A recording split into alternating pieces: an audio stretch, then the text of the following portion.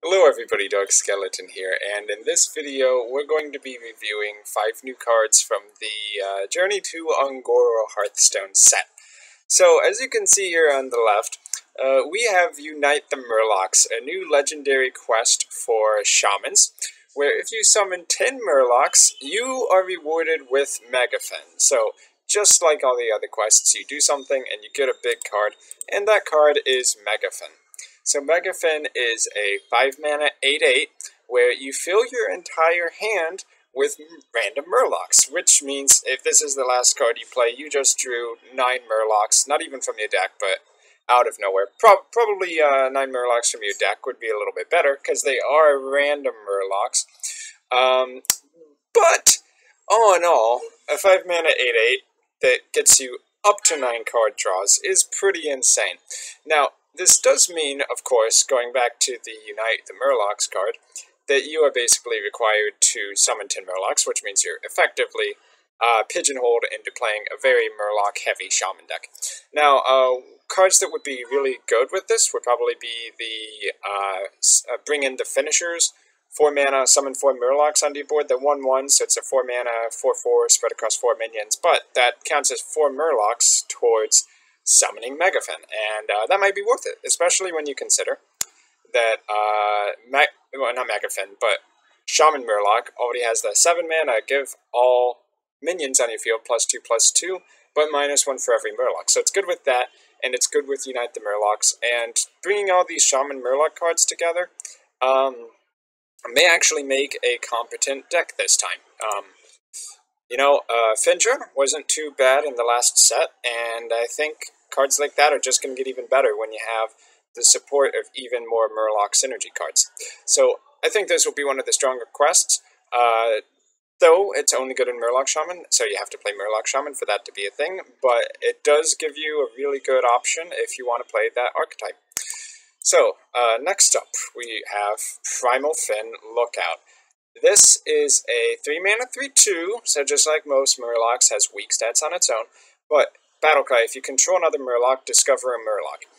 You might remember a very similar card called the, what's it called? The 8-Bot or whatever from, I think it was League of Explorers set, but the problem with that minion was it was a 4-mana 3/4, you discover a mech if you have another mech on the board, but there weren't many good mechs at that time.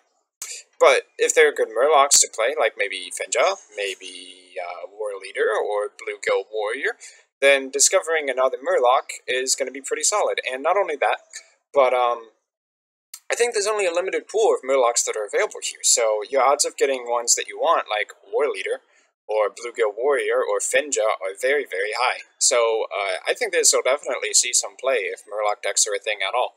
Which Megafin is kind of implying Murloc Shaman. Maybe the new kind of aggro deck we see going forward? We'll have to see. So next up, well, this isn't exactly an new card, because they've announced it for a little while, but there was a line on Hearthstone where they were mentioning that Galvadon, the leaked text for this card is that Battlecry, you adapt 5 times. So adapt, if you haven't seen this, effects on it can be gain a Divine Shield, gain Wind Fury, gain +3 attack, gain +3 health. So if you get 5 of those kind of effects, you could make something like a 8/8 Divine Shield, Taunt, Wind Fury minion, which is pretty big, pretty solid. Now the question, of course, is going to be, how hard is it to bring Galvadon out in a Paladin deck? Because adapt 5 times is pretty good. I don't think it's as good as Megafin, but, we'll have to see. Hard to evaluate without knowing what the quest does exactly. And that's assuming that, of course, the leaked version of this is actually accurate. But, yeah, that's an update for that card. We'll have to see going forward. And then, next up, we have Tol'vir Stoneshaper. And there should be one extra card, actually. I will go ahead and pull that up in the background here. Okay, ignore that interface. It does not matter. Anyway, Tol'vir Stoneshaper. What this card does is, if you played an Elemental last turn, gain Taunt and Wind Fury. And that's a 4-mana 3/5, kind of in the realms of something like a... what's it called? The Master Jouster. Yes, Master Jouster from the Grand Tournament set. So, Master Jouster, that was a 6-mana 5/6. Not too impressive, and you only win the joust something like 50% of the time.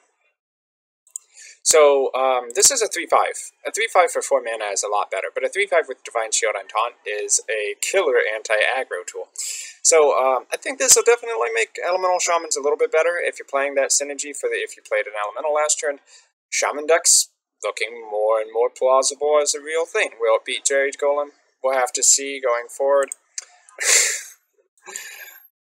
My apologies for the interface there. This is my first time testing this shit out, as you can probably guess. Okay, so 4 mana 3/4, 3/5, sorry. Divine Shield Taunt seems good. All you need to do is play an Elemental in the previous turn. So if you're playing an Elemental deck, I think you would put this in, because that's like just a better Sinjin Shieldmaster, which is almost playable in some decks, like Handlock. Hasn't really been seen lately, but a couple sets ago, it wasn't too bad. Just a vanilla 3/5 taunt, but what about a 3/5 taunt with Wind Fury? I mean, Defiant Shield. Pretty good, right? Okay, now for the last card, I'll have to go ahead and pull this up here. Bear with me just 1 second. I actually forgot to grab it. One moment, guys. One moment.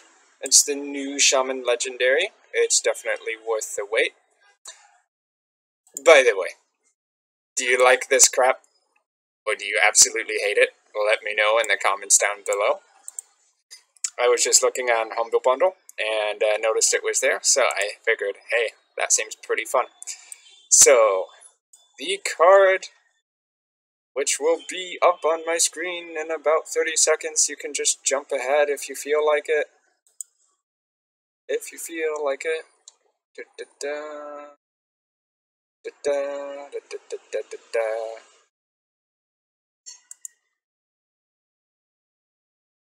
Save images. I'm getting there.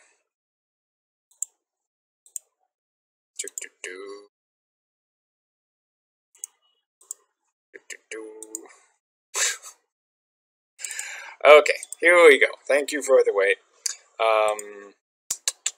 So, calibration seems to have broken again. God damn it.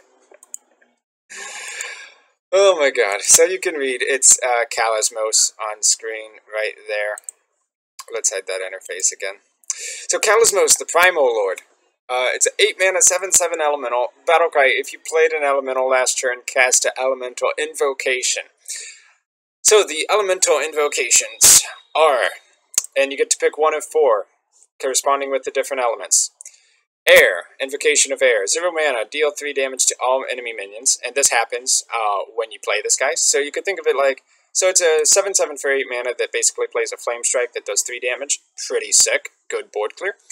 Earth, fill your board with 1/1 elementals, so you can play it like a Onyxia, 1 mana less, 1 attack less, and they're all elementals. Now, I might think that those elementals would matter if you're going to play another card the next turn, like Ozruk, where the more elementals you played on the previous turn, the bigger Ozruk gets, so that might actually be good in some circumstances.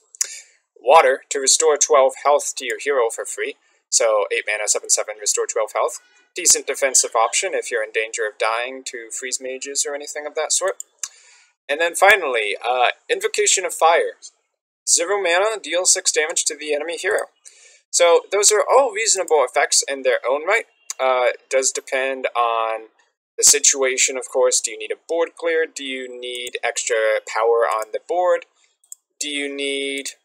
what was the other one? So you need a Fireball to the face to end the game, so it's like an 8 mana Pyroblast, except it's more like a Fireball, but hey, if that's what finishes the game, then go for it.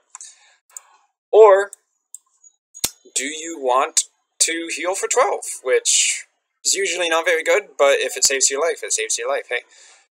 So, overall, this card will be... I think it's going to be on the stronger side in power level. If you're playing an Elemental Shaman deck, I think you would just play it for the Air Invocation, because, hey, a Flame Strike for Shamans, 8 mana, deal 3 damage to all enemy minions, and you get a 7/7 on the board. That's pretty damn good. So, in any case, I've been Dark Skeleton. Thanks for bearing with this crazy face rig stuff, and let me know what you think down below. I'll see you guys in my next video.